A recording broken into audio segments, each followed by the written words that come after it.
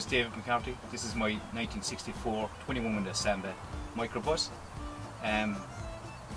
Built in Germany, but spent most of his life in California. Imported here to Ireland 11 years ago in '04 and fully restored by myself and my family. The Samba is one of the most sought after buses with the roof glass. They put these glass in, especially for touring the Alps. So this is what the Timmy design is. I restored this bus 11 years ago.